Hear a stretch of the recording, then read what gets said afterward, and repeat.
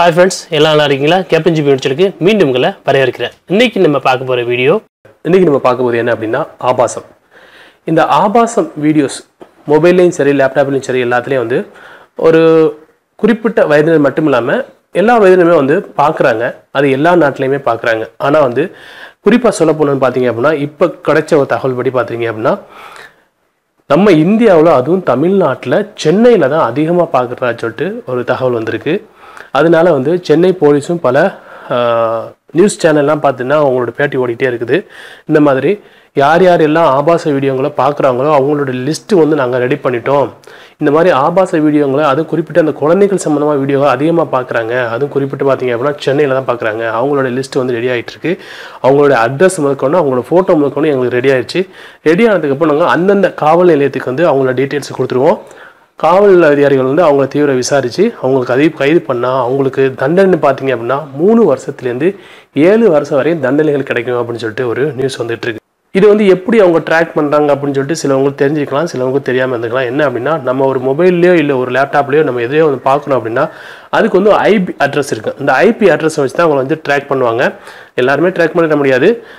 இதுக்குன்னு இருக்க அந்த சைபர் கிரைம் இருக்காங்கல்ல, தொழில்நுட்பம், அவங்க வந்து இந்த மாதிரி உங்களை வந்து ஈஸியாக ட்ராக் பண்ணுவாங்க.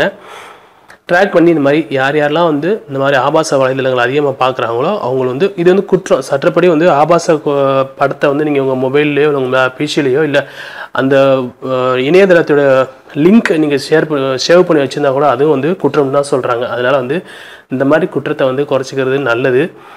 இந்த மாதிரி தவறை வந்து நீங்கள் செஞ்சுருக்கலாம், இல்லை உங்கள் நண்பர்களோட செஞ்சுருக்கலாம். அதனால் வந்து உங்கள் மொபைலையும் சரி நீங்கள் எதில் வச்சுருந்தாலும் உடனே அதெல்லாம் டெலீட் பண்ணிடுங்க. அந்த வெப்சைட்டோட லிங்க் வச்சுருந்தா கூட நீங்கள் டெலீட் பண்ணிடுங்க.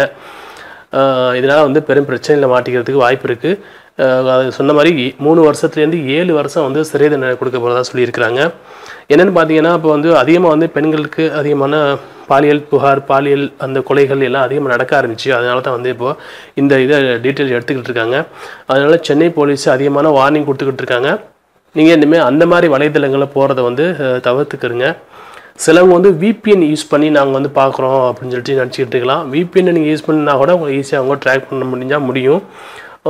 அதனால் வந்து நீங்கள் VPN யூஸ் பண்ணி பார்த்தாலும் உங்களை ட்ராக் பண்ணுறதுக்கு அதிகப்படியான வாய்ப்புகள் இருக்குது. இனிமேல் வந்து ஆபாச படங்களை பார்த்தா 7 வருஷம் சிறை இல்லை 3 வருஷம் சிறைன்னு சொல்லிக்கிறனால அந்த மாதிரி விஷயத்தை நீங்கள் தவிர்த்துக்கிறது நல்லது. இந்த வீடியோ பற்றின கருத்துக்களையும் சந்தேகங்களையும் கமெண்ட் பாக்ஸில் தெரியப்படுத்துங்க. இந்த வீடியோஸை மறக்காமல் உங்கள் நண்பருக்கு எல்லாருக்குமே ஷேர் பண்ணுங்கள். மீண்டும் ஒரு நல்ல தகவலோடு சந்திப்போம்.